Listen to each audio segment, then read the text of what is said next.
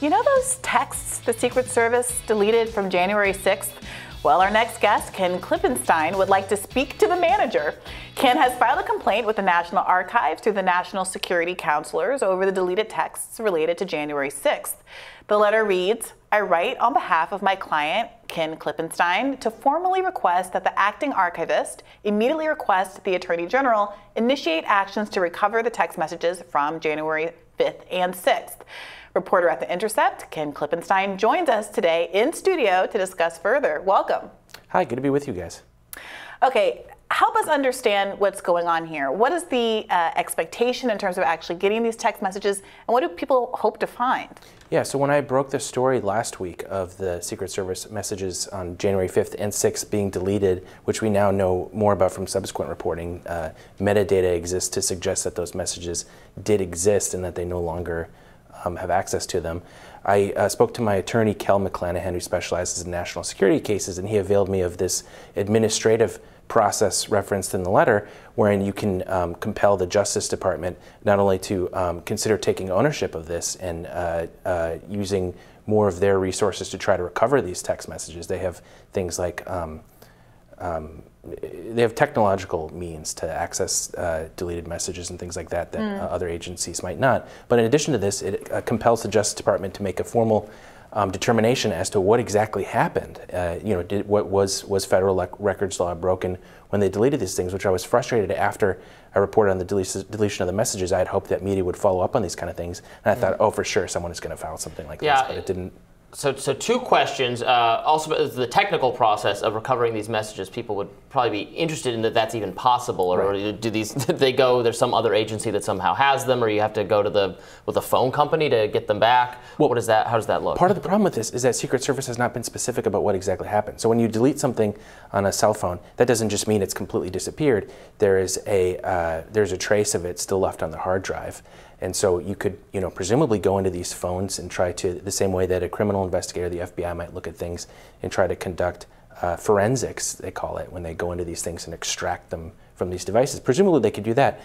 Whether or not they can for certain, we don't know, because the Secret Service has not been forthcoming about exactly, specifically what they mean by that those messages. And does, for some reason, the Secret Service operate in some kind of gray zone where it's not clear what records laws pertain to them or something like that? Well, as the name would suggest, they live up to the title. They're very secretive. And in interviewing former Secret Service for this story, I think that what we're going to see, and I suspect that on the part of Democrats, what they're worried about coming out is this culture of secrecy that exists within it, above and beyond what they're authorized. Because obviously there's some things that need to be secret, things like continuity of government, how to protect, protocols for protecting elected leaders. That makes sense. But beyond that, in interviewing people, they told me that more than any other agency, executive branch agency they've worked with, the attitude is, we are sort of the Praetorian Guard. You do not trust people from outside the agency, even oversight officials that have proper jurisdiction to look at these things.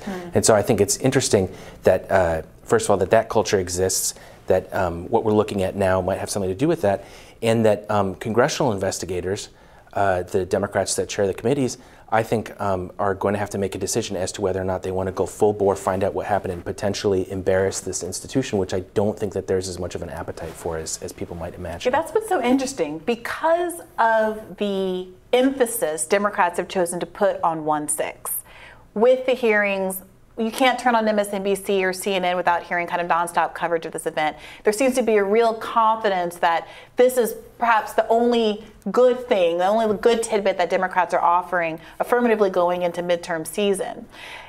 There was an expectation, I think, that there's all the incentives in the world to follow up on this. This was a real kind of, red herring of sorts. A deleted text. It doesn't get any better than that. But you're saying that because of some of these institutional issues, that there was some reluctance from your perspective to following up on this?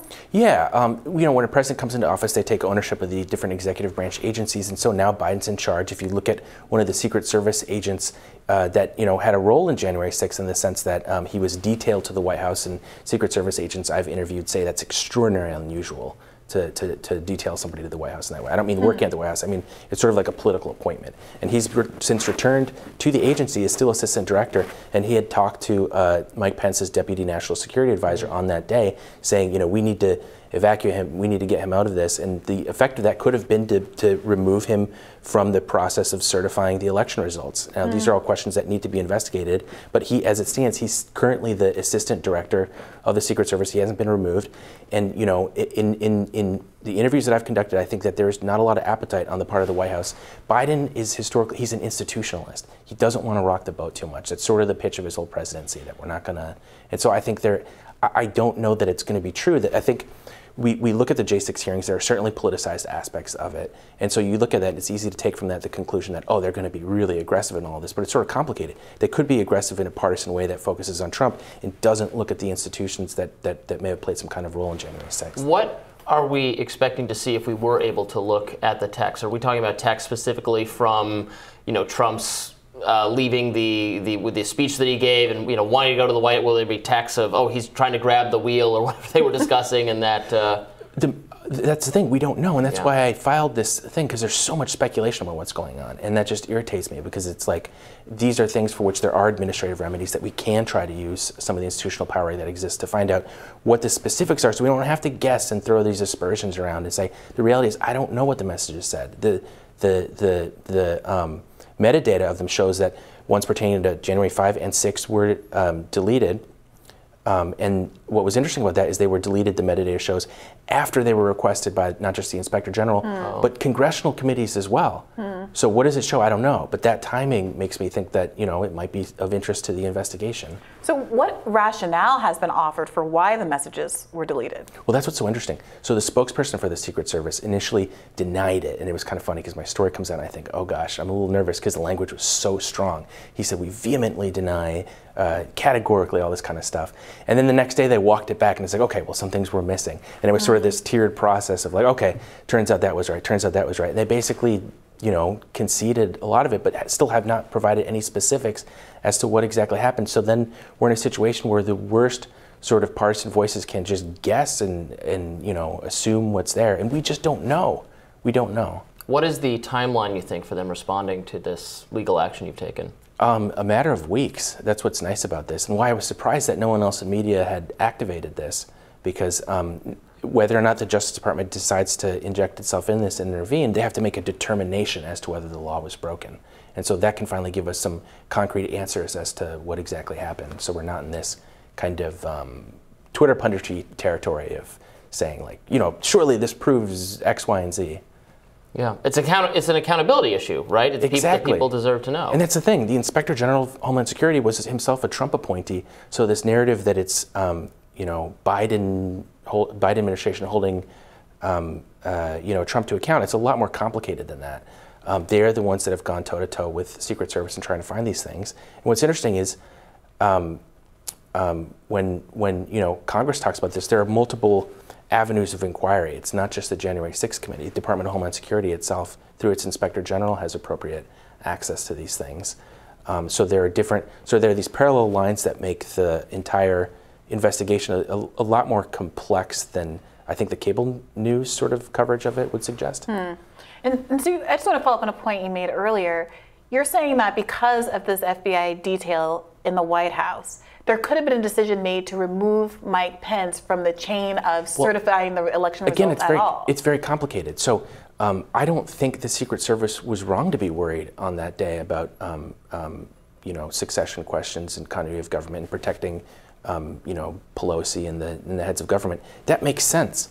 At the same time, the effect of that would have been to you know, move him into a bunker. And actually, Pence, in that moment, when the Secret Service limo, the vice presidential limo comes up, they say, get in. He says, I'm not getting in there. He's like, you guys are going to whisk me away. You're going to take me away. And he refused to. He said, and he insinuated that he didn't trust one of the people in the Secret Service car. Again, we don't know why that is. It could be that he just wanted to go and certify, get this thing done with, and didn't. Or it could be it was a legitimate, in interviewing people that work on continuity of government and Secret Service agents, they said that in that situation, it could be legitimate to be worried about the president's safety. I mean, there was unrest, you know, people got injured. So it could just be a misunderstanding, and maybe he was overly nervous about what it would mean. And then another factor is these Secret Service agents say that often they have their protocols, and then the protectee, as they call them, doesn't necessarily cooperate with them because they're just like, this is ridiculous. I can, I don't want to look weak by, running out. I want to, there are questions of political optics. So maybe he just didn't want to, embarrass himself or draw duration for leaving and potentially delaying the election.